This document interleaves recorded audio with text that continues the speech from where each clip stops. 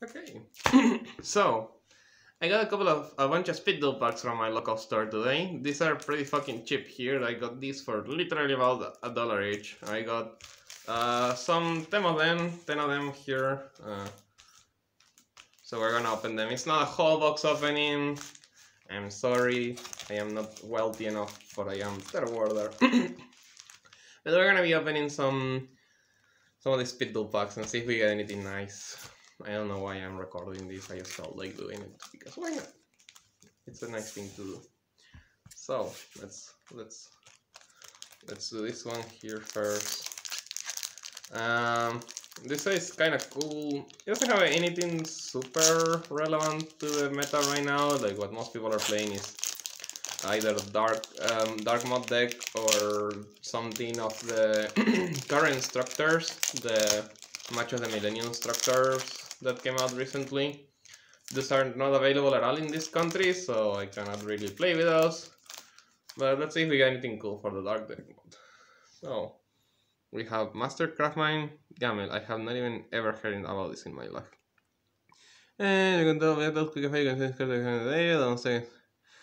It's okay, I guess, for a command. Oh, Spell Power Grass. I didn't know this was on the game yet already. Well, you know what this does. This is like you can place a spell counter on a card and then add another one of these from your deck to the hand.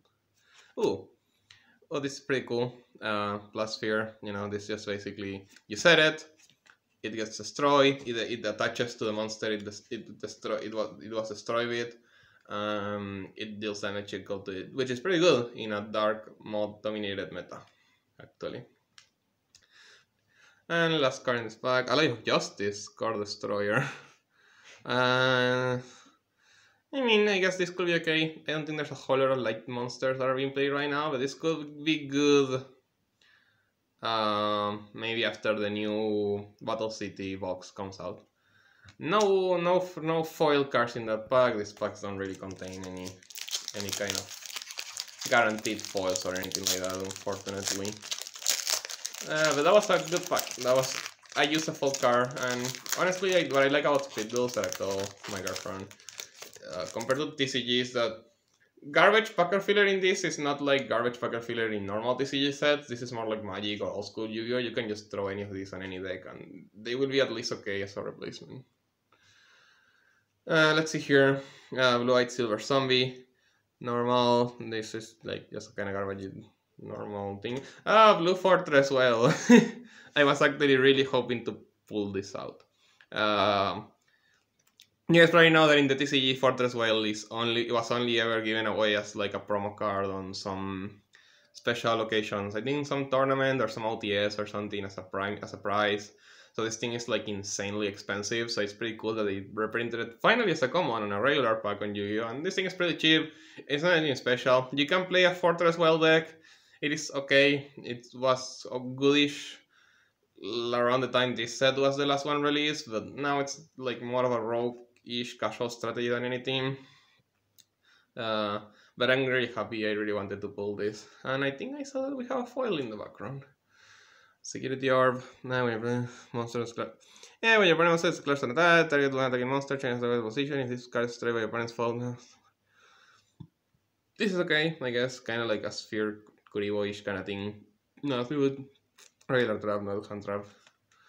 Oh, Night Beam. This is actually really cool. First foil in the first foil that we pull.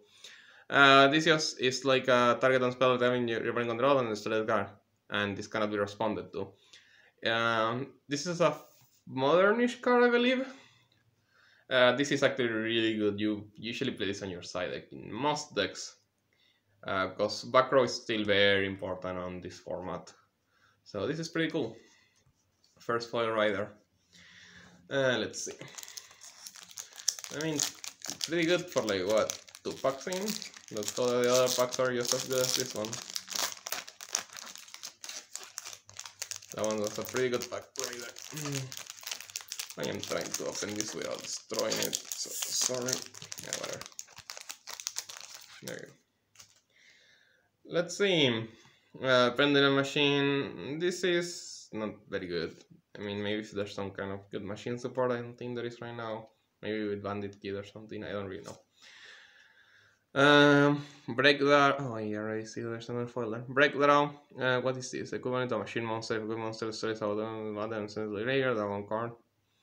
I mean, I guess this counts as machine support, but I wouldn't use it on this probably because this is like a level 5 monster, level 6 monster that is not even 2000 attack. So no thank you on that. It has 2000 defense, but you can literally just play some min on whatever if you want 2000 defense. Gravity Axe Growl. This card is not that good. I mean, against 500 attack, consider control, cannot change the battle positions. It's okay. I mean, in Speed Duel, this is like, I mean, equips that drives attack are okay. It's not any. I guess you could throw this into any deck and it will probably work out. It will probably make something like a kind of shitty little 4 monster, a 2000 attack beater or something. So that's okay, I suppose. And Dark Red Enchanter, another ultra rare. This card is normal. Someone plays 2 spell counters on it. Each time a spell card is activated, place 1 spell counter on this card. When that spell resolves, gain 300 attack for each spell counter on it. Once per turn, you can remove 2 spell counters from this card. Discard 1 random card from your opponent's hand. I don't think anyone is really playing anything with spell counters right now. This card seems okay if you have like a dedicated deck to it. Maybe you could do something like the old school, spell counter decks that used to be a thing in the TCG. I don't think I would play this though, but that's nice as a second foil. That's okay. 4-pack.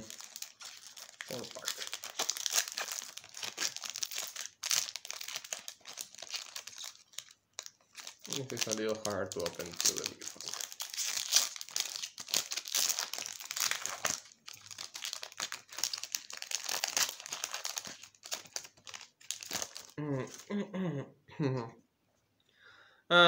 Slot Machine. This is something Bandit Kid plays. I think there's a skill that might have some support with this. I am not entirely sure. I am not very well versed on machine decks. I don't know why the camcorder keeps on focusing like this.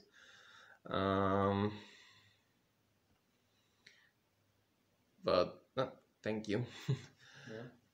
Yeah. This is like a classic anime season 1 card, so I guess that's that.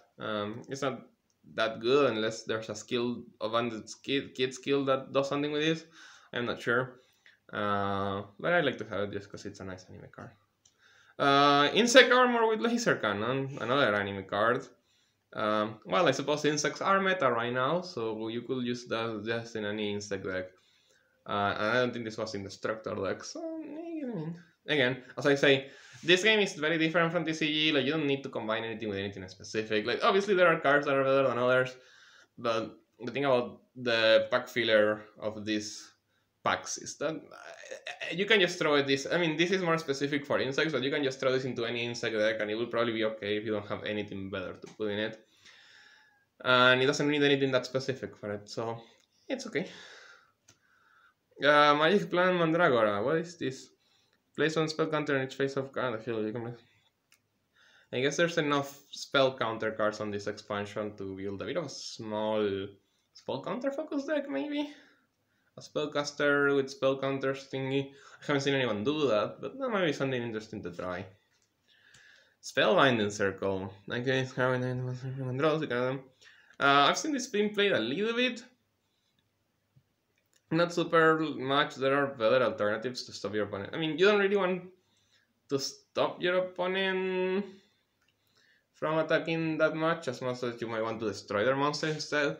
There are way better alternatives to this. Right now we have a Nightmare Wheel that came out in the latest Structure decks, in the Battle of the Millennium or something Structure decks. The Marik and Bakura decks have like Nightmare Wheel, which is this, but also burns for 500 every turn, so it's way better than this.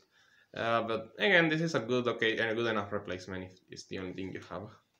Not that Nightmare Wheel is expensive because it's a Structure deck card.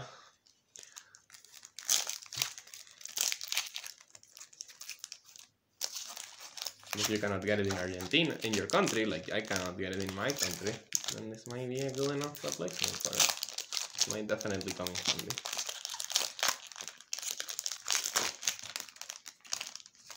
That came out nicely. Insect armor with laser cannon again. Jurak Tyrannus. You can tribute one dinosaur monster, discarding 500 attack. It costs one monster per battle into the area. Not too good. Level 7 to 2500 attack. I don't really know if this is a very good card. I don't think so. Release Restraints. Tribute one Jeffrey the Iron Knight, special summon one Jeffrey the Swordmaster from your hard deck. I don't think you will want to do that, but sure. Another Spellboard Grasp.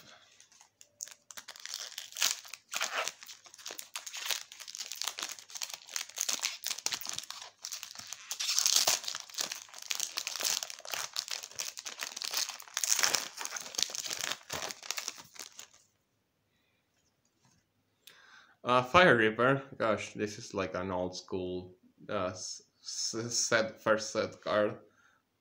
I like this old artwork. These cards are cool. 7 complete. This is another old card. Activate this card by using an attack or defense. Equipped only to machine monster. Gets 700 attack or defense, depending on their choice. And I think this is a 100 kit card. Again, I don't know a whole lot about machine monsters. Fans didn't even really play them. Equip that raises attack and or defense. This is pretty good. If you're playing a machine deck, this will probably be a card that you'll play, I will imagine. Jurassic Tyrant again and Magic Plant Mandragora again.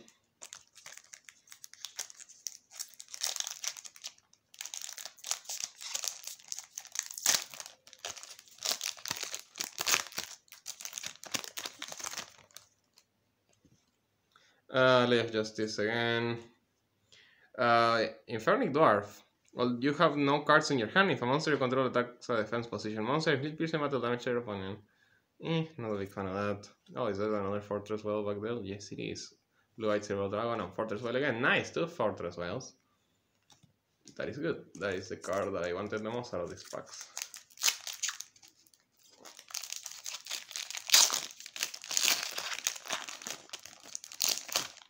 Oh, fuck. I want to repel it. Lay of Justice. Gatekeeper. God knows we got a lot of those, huh? I have never seen this card in my life, actually. Have you seen this card in your life? It's like a level 5 monster with 500 attack and 800 defense. I bet a bunch of people have seen that at some point and went, Mom, can you buy me another pack? This one had garbage cards. It has nice artwork, at least, I guess. Yeah, I kind of like it. I kind of like the artwork. But yeah, I don't know. I don't know what machines do, but I don't think this will be a very good card. I mean, if you have to tribute someone, I don't think this will be good. Maybe there's a way to special summon it. Oh, that's another foil back in there. Oh, Item Blackling Kotetsu. This is pretty good. You know what this does. You like flip it, you like set it, flip it, and you add a spell, an equipped spell to your hand. That is pretty good. Another foil. Oh my gosh, nice. Book of Life. Holy shit, that is very good. Yeah, that one's, well, you know what this, you all know what Book of Life does. And this is actually double good in speed doubles because there's no monster reborn in this format. There's obviously no Call of the Haunted or anything. And there's Call of the Haunted, I think, I'm not sure. Or I think there's Call of the Haunted as a skill, I believe. But this is good because this is like something that you can just like splash into a zombie deck if you need to use another skill that is in Call of the Haunted. Pretty good ultra rare right there. Also, this is like a card that I bet a lot of people in general just would like to own in ultra rare. As I say, I'm betting that these speed duel cards will be worth a lot of money someday. So I also buy them because I like to play the game. So not many people like to do it. And locals are kind of closed right now. I mean, they try to open them back up, but nobody went. So it's a little mess. Magical Plant Mandragora. Eternal Breath. Destroy all monsters equipped with equipped cards. I suppose this could be good. It's not as good as it sounds, though. I suppose the problem right now is that the most meta equip right now is like Parasite Paranoid, and that is gonna be equipped to one of your own monsters. And this is if this was like a quick play spell, I suppose it could be like a kind of bad way to prevent dark mode from summoning, but it isn't, so I don't know what you would really do with this. I suppose if you are playing against someone that is playing like an equip focus, I mean, every deck in Speed Duel can play equips. Every deck in Speed Duel can play equips, so I guess. I mean, it's not terrible again, but it's not as good as it sounds, I guess. Especially because it probably destroys your own monsters too, so you gotta be careful with this one. Ah, Blast Fury 2. Oh, another foil. Crystal Seer. Oh my god, this borderline looks like a picture of a person. A flip effect. Exile the top 2 cards of your deck, then add one of them to your hand, then place the other one at the bottom of your deck. Not great, not bad. It's like an okay effect, I suppose. It's a spellcaster, so does that mean you can search it out of something? And last pack. As I say, I'm sorry we aren't doing like a full box opening. Maybe I'll do that one of those soon. But this is like just some random packs that I got off my locals. I wanted to do like an opening of like some Arena of Lost Souls packs that I had on the mail, but the mail doesn't seem to be working right now, so I don't know when those are gonna be coming here. This country.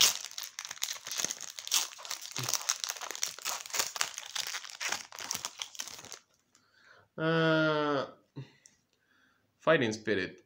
The equip monster gains 200 attack for each monster your opponent controls. You will destroy your battle, you can destroy different attack. It's okay. Another release restrain. The beginning of the end. Well, I mean, you can't read it right. It has 7 more damage in your rear, vanish 5 dark monsters from your area, and out 3 cards. Well, this card has an interesting story on the TCG, I suppose. Not super meta relevant, I don't think, but it is a card that you can play, and it is kind of hard to set up, especially in Speed, I will say. I don't think anyone is gonna really be running this one. An Empress Mantris to end things. Probably one of the best tribute summon monsters we pull. It only requires 1 tribute and it has 2200 attack. That is decent. And it's just another like just classic Yu-Gi-Oh card that I'm glad I own in with the little thingy that says Speed Duel at the bottom. Can you see it maybe?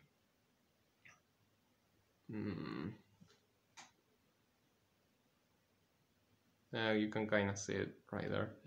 Yeah. Very, very faint. Okay, is that all the packs? 1, 2, 3, 4, 5, 6, 7, 8, 9. Yeah, that's all the packs. And yeah, that is a really pretty logo, I think. Something that makes these like Speed Duel cards, even if they're commons, it makes them feel like if there's some kind of weird foil, just because they have like the little watermark there. But yeah, that's gonna be it, I suppose. We pulled some nice cards. These Speed Duel packs are really good, honestly. Like, I know that the format is just not... Oh, we didn't pull any skill cards. Huh. I suppose those are a little harder to pull. But I'm pretty sure you can pull them.